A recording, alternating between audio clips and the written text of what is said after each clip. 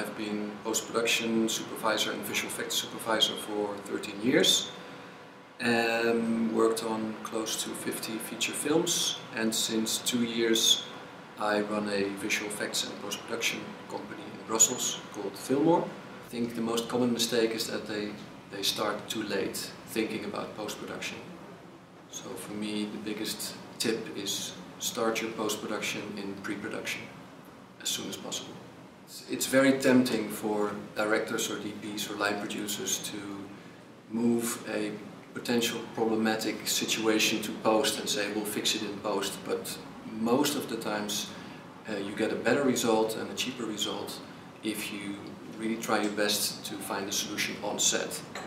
And maybe it's just a partly solution where you shoot elements for real on set and you make a combination in post instead of doing everything in post. But try to shoot as many elements, real life elements as possible, and minimize the amount of effects afterwards.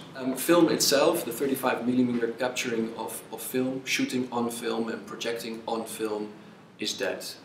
For that I can be quite clear, film is dead. It's all digital nowadays. And it will not return. Unfortunately, I love film, but let's face it, it's over. And we have to focus on the new digital pipelines and digital distribution and rethink our post-production workflows and shooting workflows to be focused on a digital capture and post-production. I'm quite optimistic about the industry, the future of the industry. I think we had some difficult times with the rapid change from film to digital. There are a lot of companies not expecting it to go this fast. But I think at this moment everybody sort of realizes what the situation is and are reinventing themselves for this digital revolution. I think that shooting stereoscopic, the hype is over, but it will stay forever, but not as a blockbuster type of way of capturing and screening films.